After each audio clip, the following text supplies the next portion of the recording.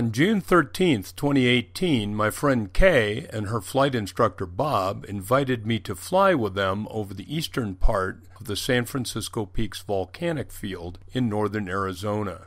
While airborne, it struck me that the recent fissure eruptions of Kilauea on the Big Island of Hawaii are an excellent visual analog for some of the ancient eruptions that formed our Arizona landscape.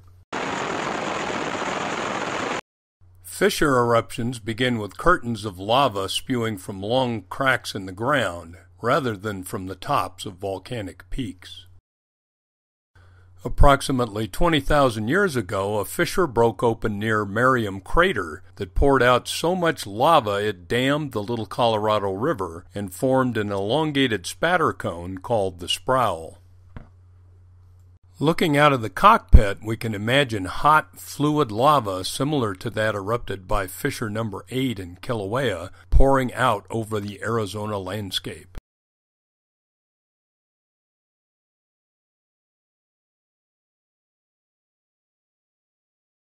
We used levees and pressure ridges to follow the ancient lava flow 6 miles to the channel of the Little Colorado River. It would have looked much like the flow produced by Fissure 8 in Hawaii.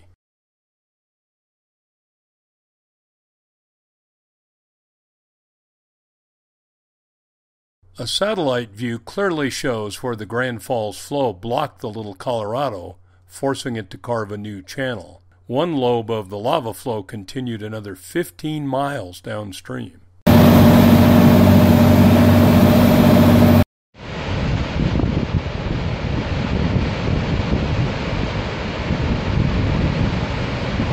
The tap and wash lava flow is less obvious from the air than the flow that formed Grand Falls. The latest dating by Karlstrom et al. Pegs the tap and wash flow at 339 plus or minus 5,000 years old. It's been traced to a vent near Kendrick Peak, a staggering 55 miles to the southwest. This flow must have been extremely hot and fluid, perhaps even hotter than some of the recent flows at Kilauea, which have been clocked at over 15 miles per hour.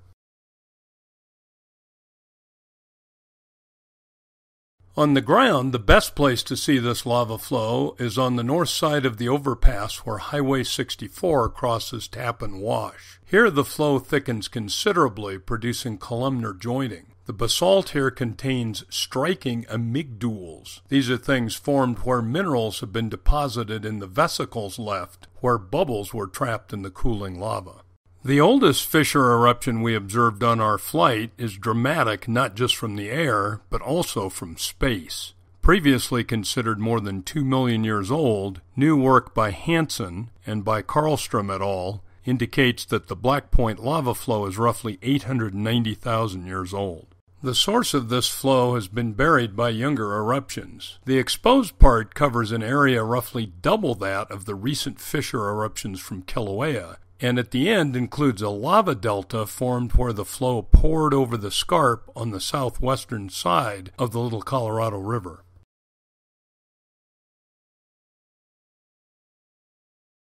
So what are the odds of future fissure eruptions in northern Arizona?